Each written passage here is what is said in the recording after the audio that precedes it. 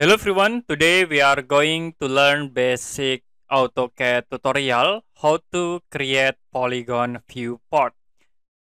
Okay, you can go to layout and I will delete this default viewport and press delete button. After it, I will create Polygon with 6 sides. You can type a Polygon and I will set into 6 for sides and we create in here with inscript in circle.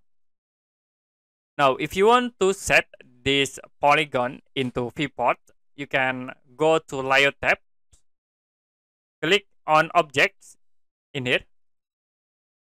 After it, select the polygon object. So it will be automatically create polygon viewport.